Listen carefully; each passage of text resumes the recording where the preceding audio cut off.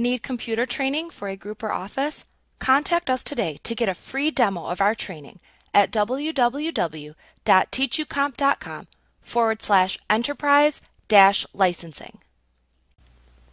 If you are subscribed to a QuickBooks payroll service, you can print out your annual and quarterly federal payroll forms by selecting Employees, rolling down to Payroll Tax Forms and W-2s, and then choosing the Process Payroll Forms command from the menu bar.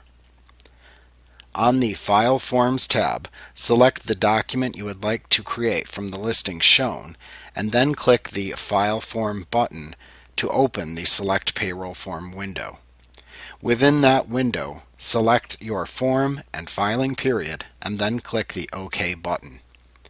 Depending upon which form you selected, a specific wizard for that form will then launch to pose questions and show you information QuickBooks has collected, just like the Easy Step interview does.